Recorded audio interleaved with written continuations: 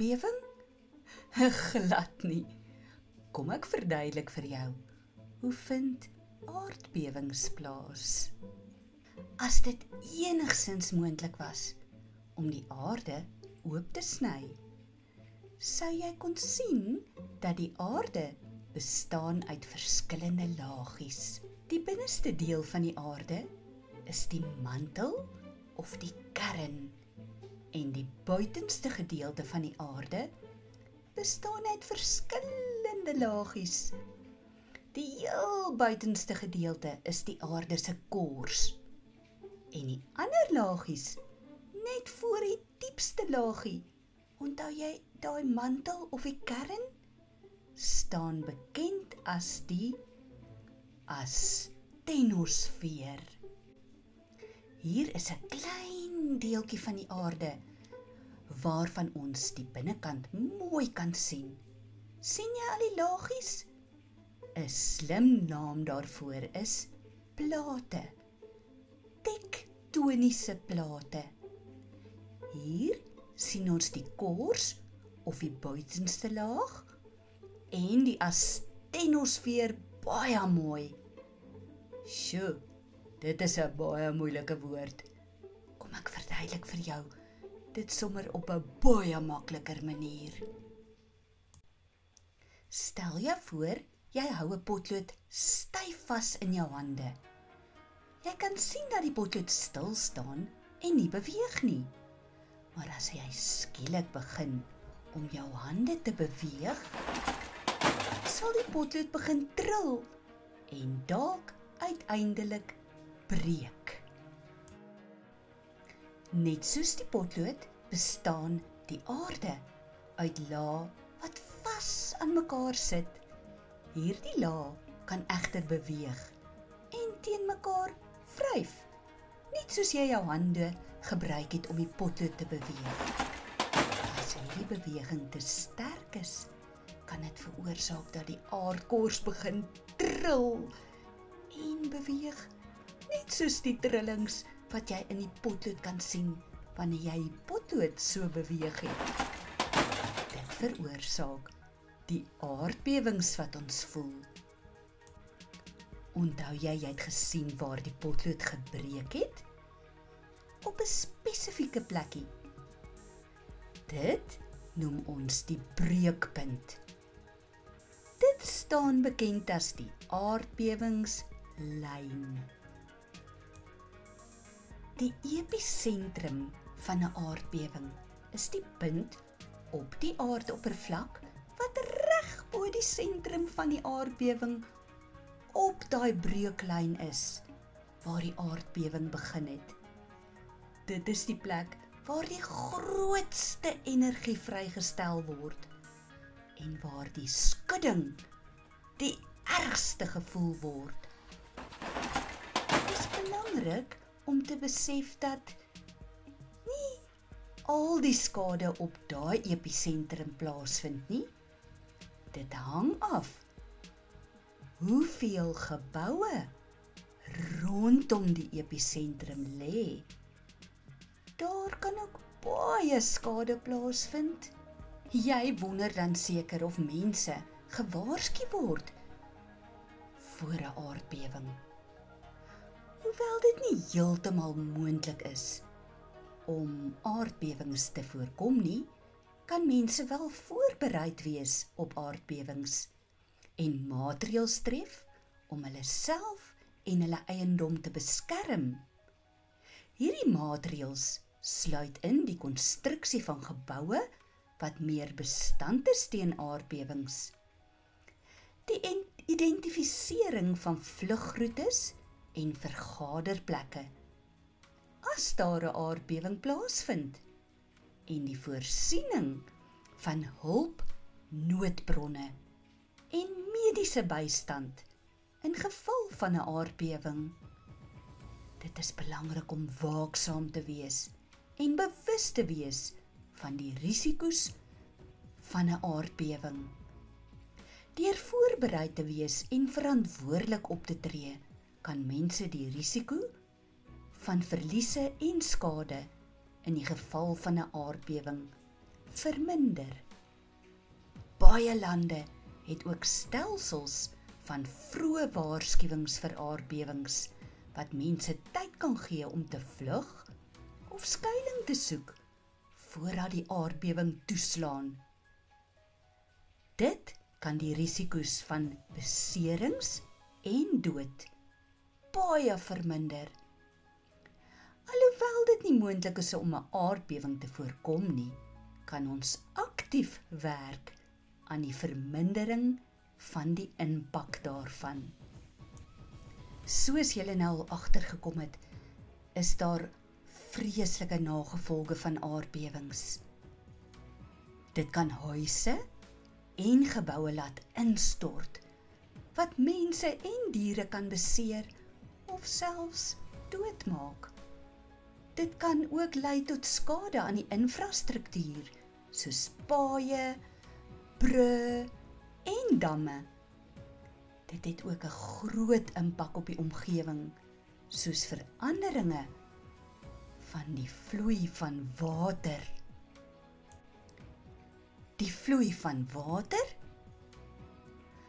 Wanneer 'n aardbewing naby die oseaan of binne in 'n oseaan gebeur, veroorsaak dit 'n tsunami. Dit is 'n groot golf wat groot skade aan die infrastruktuur en huise langs die kuslyn veroorsaak. Kan 'n mens meet hoe sterk is 'n aardbewing?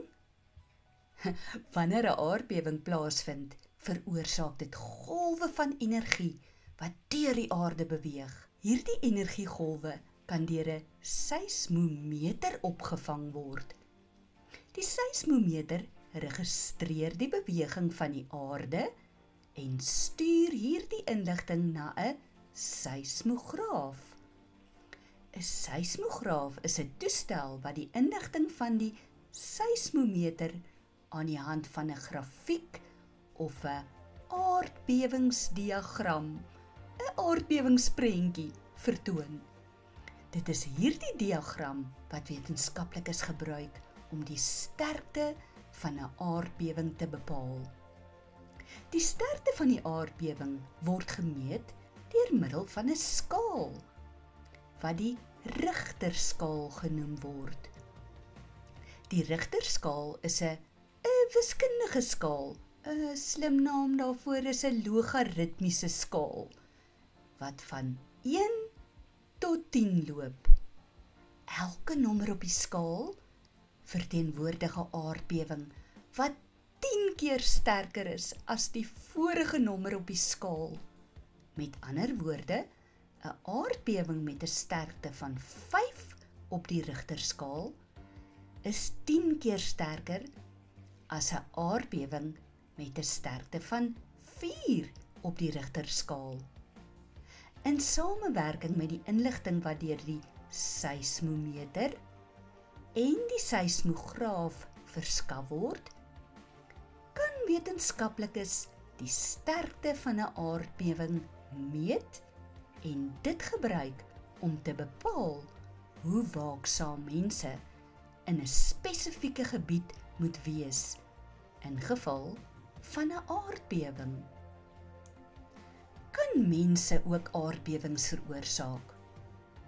In sommige gevalle kan 'n aardbewing ook veroorsaak word deur menslike aktiwiteite, soos die ontginning van olie of gas, of die bou van damme, of selfs die bou van myne. Hierdie aardbewings staan bekend as geïnduseerde aardbewings. Met ander woorde, wat deur mense veroorsaak word. Waar op die aarde vind die meeste aardbewings plaas? Aardbewings kan oral op die aarde voorkom, maar sommige lande en gebiede is geneig om meer gereeld getref te word as ander. Dit is omdat hierdie lande geleë is langs 'n aardbewingszone, waar die tektoniese plaatbewegings en vulkaniese aktiwiteite meer gereeld voorkom. Enkele van hierdie lande wat die meeste aardbewings ervaar is Japan, Indonesië, Chili, Peru, Amerika, China, Iran, Pakistan, Turkye en die Filippyne. Dit is egter belangrik om daarop te let dat sommige van hierdie lande groot bevolkings het en dat daar baie skade aangerig kan word. Party lande is nie so dig bevolk nie en daarom is die skade 'n bietjie minder en hoor ons nie sommer daarvan nie. Waar het die grootste aardbewing tot op hede nog plaasgevind? Die grootste aardbewing was die Valdivia aardbewing wat op 22 Mei 1960 in Chili plaasgevind het. Hierdie aardbewing het 'n sterkte van 9.5 op die Richterskaal gehad en was dus baie kragtig. Hierdie aardbewing het 'n groot gebied van Chili en Argentinië getref en het ook 'n tsunami-golf veroorsaak wat verskeie lande in die Stille Oseaan getref het. Die aardbewing het duisende mense se lewens geëis en het groot skade aan geboue, infrastruktuur en eiendom veroorsaak. Wat kan jy doen om te help wanneer daar 'n natuurramp soos 'n aardbewing plaasvind? Ons kan dalk geld skenk vir noodhulporganisasies. Maak net seker dat hulle bekendes en betroubare organisasies is. As daar ooit 'n aardbewing naby jou gebeur, kan jy dalk vrywillige werk doen, soos om mense te troos. Jy kan mense bewus maak van aardbewings. Hierdie video van aardbewings kan jy vir ander maatjies stuur, sodat hulle ook weet wat hulle kan doen wanneer daar 'n aardbewing plaasvind. Dit is belangrik om te onthou dat mense wat deur 'n aardbewing geraak word, dikwels in 'n baie moeilike posisie is. So enige bydrae wat jy kan maak, groot of klein, kan 'n groot verskil maak by hierdie mense. Jy is seker nou bekommerd en wonder, kom daar aardbewings in Suid-Afrika voor? Ja, maar dit is relatief klein. Die aardbewings in Suid-Afrika hou meestal verband met die beweging van die Suid-Afrikaanse plaat, wat oor die algemeen stadiger as sommige ander plaatbewegings elders in die wêreld is. Die grootste aardbewing in Suid-Afrika was die Tilbag aardbewing in 1969, wat 'n magnituud van 6,3 gehad het op die Richterskaal. Dit het groot skade in die omgewing veroorsaak en het ook 'n paar mense se lewens geëis. Daar was ook 'n aardbewing in 2014 naby Orkney in die Noordwes provinsie, wat 5.5 op die Richterskaal gemeet het en het baie skade in daardie omgewing gebring. Dit is belangrik om daarop te let dat Suid-Afrika wel aardbewings kan ervaar en dat dit belangrik is om bewus te wees van die risiko's en om voorberei te wees daarop. Dit sluit in om kennis te neem van al die bouvoorskrifte wat versterkte strukture en fondamente vereis om die effek van aardbewings te verminder.